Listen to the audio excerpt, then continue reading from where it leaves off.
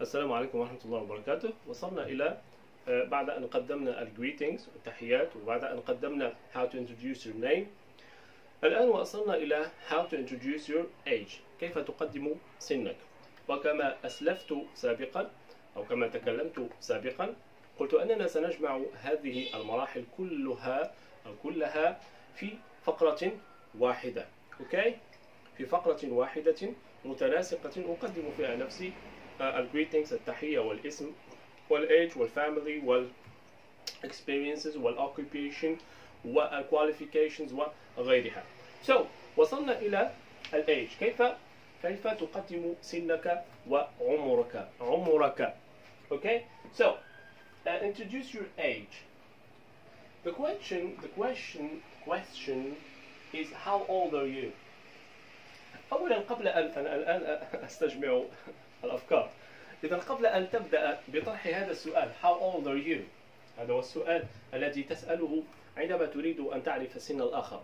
How old are you؟ كم عمرك سيدي؟ How old are you؟ How old are you؟ هذا السؤال لا يأتي فقط هكذا مباشرة. Hi, hello, how are you? My name is Yusuf Jabil. How old are you? No. يأتي داخل الكونفرسيشن بعد أن نكون قد تحدثنا وأسلفنا أو تكلمنا عن كثير من الأشياء وبدأت الأمور تبدو شخصية نوعا ما. هنالك سأسأل السؤال وأسأله بطريقة ذكية وبطريقة غير مباشرة. Okay? So the question how old are you كما قلت يجب أن يكون بطريقة غير مباشرة وليس بطريقة مباشرة.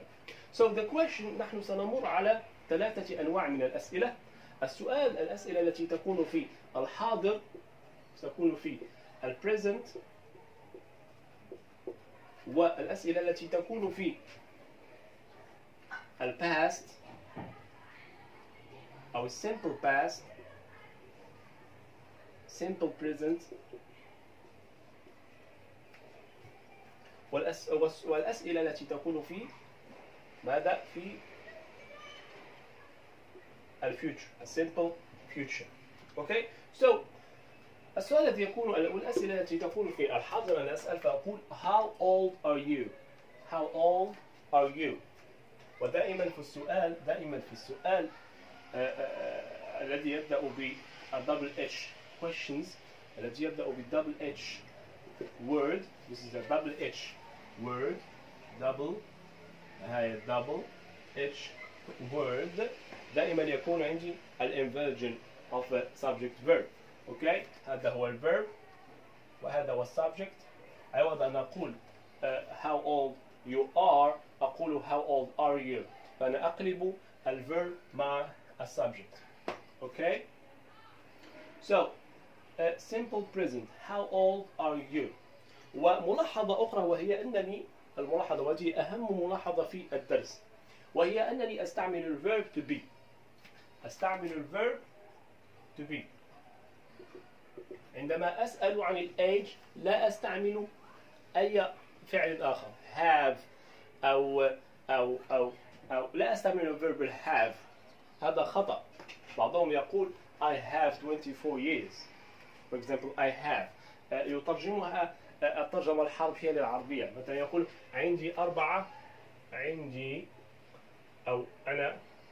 أو سني عندي 24 سنة مثلا، فيترجم هذا عندي إلى I have، وهذا خطأ.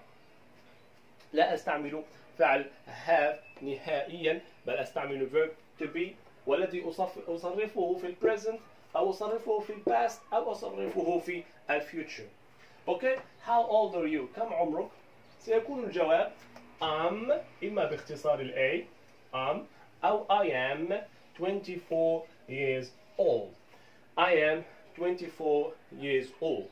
ملاحظة أخرى هنا وهي أنني قد أقول مثلا أو أكتفي بقول I am 24. I am 24. لكن لا يجوز أن أقول مثلا I am 24 years. I am 24 years. خطأ. إذا أتيت ب years لابد أن تأتي ب old، فهذه تركيبة واحدة، إما أن تأتي بها مجموعة أو تتركها مجموعة. Okay? I am 24. I am 24 years old. إذا تكلمنا عن الغائب فيسألك أحدهم how old is Joe؟ كم عمر جو؟ يسألك عن غائب مثلا how old أو حاضر how old is Joe؟ Joe is. لاحظتم هنا أجيب سأل بي الverb to be. لاحظتم هنا هذا فعل to be verb to be. سأجيبه أيضا بالverb أو الauxiliary صراحة، وأحيانا يأتي verb وأحيانا يكون auxiliary. So auxiliary be. Okay, to be. Joe is 24 years old. Years old. كما قلت قد أقول Joe is 24. Joe is 24. أو أقول Joe is 24 years old. آتي بهذه العبارة مجموعة أو أتخلى عنها كاملة. أوكي؟ أسئلة أخرى هنا الآن في a simple past. أقول how old were you when؟ تعرفون أن الverb to be in the past يصرف كالتالي. I was. He was. This is be. Be in the past. Be in the past. To be in the past. I was. He was. She was. It was. عندما أصل إلى الجمع we were. عندما أصل إلى الجمع فأقول we were. You what? Were. I was. You was. You were. عفوا. هنا you قد تكون أتكلم عن أنت المفرد وقد أتكلم عن أنتم. You. إذا هذه أنتم. You were. أنتم كنتم. You was أو أتكلم عن المفرد. You was. أنت. So دائما was تأتي مع المفرد و were تأتي مع ماذا؟ هذا فعل الكينونة. ببساطة هذا فعل الكينونة في الماضي. أنا كنت. هو كان. هو كان. كانت. كنا. كنتم. كنت. Okay? So how old هنا صرفنا في الباست صرفنا الverb to be. عوض أن أقول how old are وهذه في البريزنت قلت how old were. عوض أن أقول how old is قلت how old was لأن هذه في المضارع في الحاضر وهذه في الماضي. Okay? How old سنتكلم عن الverb عندما نصل في parts of speech في السلسلة الأخرى عن الجرامر التي تعتني بالجرامر parts of speech سنصل إلى الverb وسنفصل في هذه الأشياء إن شاء الله تعالى. How old was Joe؟ إذا الفكرة هنا هو أنني مثلا لا أريد أن أسأل أحدهم عن عمر لكن في الماضي عن عمره في الماضي مثلا how old were you؟ كم عمرك؟ كم كان عمرك؟ كم كان عمرك when you for example when دائما تأتي when هنا الغالب. How old were you؟ كم كان عمرك عندما عندما بدأت الجامعة for example when you started college for example. Or how old was Joe when he started college? For example الجواب سيكون I was هنا دائما الحاضر هنا الماضي I was 18 when I start college. Joe was 18 when he start college. Wait, I was 18 when I start college. When I start my business. How old, for example, how old were you when you started your business? عندما بدأت عملك الشخصي business عملك. I was 18 when I start my business.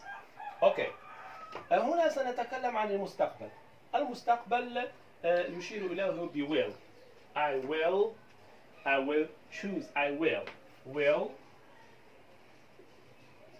plus verb, plus infinitive verb, plus the verb in the infinitive form. Okay, verb in the infinitive form. So في تصريفه الأصلي. Okay, I will choose, I will buy, I will kill, I will sleep, I will.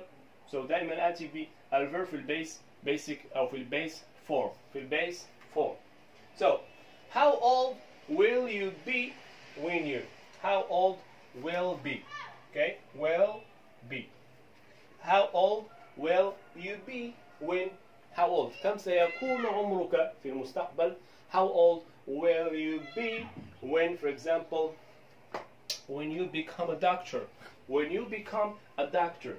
كم سيكون عمرك عندما تصبح طبيبا? How old will you be when you?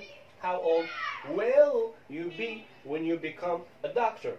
I will be 18. I was, for example, 18, not 18. Become a doctor in 18? Maybe, if he is a genius. I will be at, for example, 20, I don't know, 25, 26. I will be 25 when I become a doctor. When I become a doctor. Okay? So, لا زالت لدينا فقرة أخرى عن تقديم الage. ستكون فيها عبارات أخرى تستعمل لتقديم العمر. ألقاكم بعد introduce your age. So, عبارات أخرى لتقديم age. For example, I say, hello everyone, how are you doing? My name is Yusuf Jamil. I am 27 years old. I am 27. I am 27 years old. Or I can say also, I am over. أي تجاوزت بقليل. I am over تجاوزت بقليل 27. I am over 27. I am over قد أقول I am over 27 years old. أو قد أقول I am almost 28. For example, I am almost أي بالكاد أو يكاد أو أكاد أصل إلى 28. I am almost 27 years old. أو قد أقول I am nearly 16. For example, I am nearly 16 أي قريب. Nearly 16. It is adverbs. It is all of these words are adverbs. كل هذه الكلمات هي عبارة عن adverbs تقريبية تقربني. ربما أنا بالكاد أو تجاوزت سني أو بالكاد سأصل إلى السن الموالي أو أنا قريب من السن الموالي وغيرها. So I can say hello everybody. My name is Yusuf Jamil. I am almost 27 years old. And so on and so on. Another way to introduce your age, طريقة أخرى لتقديم سنك هي I am in my early أو mid أو late. أنا في بدايتي early في وسطي mid في أواخري. Okay? أنا في أوائلي أو في بدايتي أنا في وسطي أي أنا في آخر ماذا؟ هذه كلها قد تأتي مع ماذا؟ مع التوينتيز العشرينات أو الثلاثينيات أو الأربعينيات أو الخمسينيات أو إذا قد أقول I am in my early 20s. وفعلا I am in my late 20s. أنا في أواخر العشرينات. Hello everybody, how are you doing? My name is Yusuf Jamil and I am in my late 20s. أنا في أواخر العشرينات. I am in my late 20s أو 30s أو 30s. إذا قد أقول I am in my early, say with me, I am in my early 20s. أنا في أوائل العشرينات. I am in my mid-20s. في وسط العشرينات. I am in my late 20s. Okay? So, أو I am in, قد أحذف هذه الماي. I am in the late 20s. I am in the mid-20s. I am in the. قد أبدل هذه the. I am around. أنا حوالي. Around معناها حوالي. I am around 15. حوالي 15. I am around 15. Hello everybody. My name is Yusuf Jamil and how are you doing? I am around 27 and I am here today to talk about cha-cha-cha-cha-cha. So give attention to one thing. Give attention to one thing. It is to use at, not with. Okay? To use at, not with the years when I'm talking about something in the past or something in the future. عندما أتكلم عن شيء في الماضي أو شيء في المستقبل. فأقول مثلا I started driving. بدأت في الماضي. بدأت القيادة. Driving. Car driving or something driving. بدأت القيادة والسياقة at. أقول at ولا أقول with. At 16 years old. مثال آخر I will be a millionaire at 40 years old. سأصبح مليونيرا at وليس مع. Okay? I will be a millionaire at 14 years old. At 40. Oh, sorry. This is 40 and not 14. 14 is 14. 40 it is 40. Okay? I will be a millionaire at 40 years old. سأصبح مليونيرا at وليس with. إذا هذا كله كان عن تقديم الage. سنمر إن شاء الله تعالى إلى تقديم اللوكيشن الأدرس. اللوكيشن الأدرس. أدرس أين تسكن أو أين تعيش أو جنسيتك إلى غير ذلك. ألقاكم في الفيديو المقبل. السلام عليكم ورحمة الله.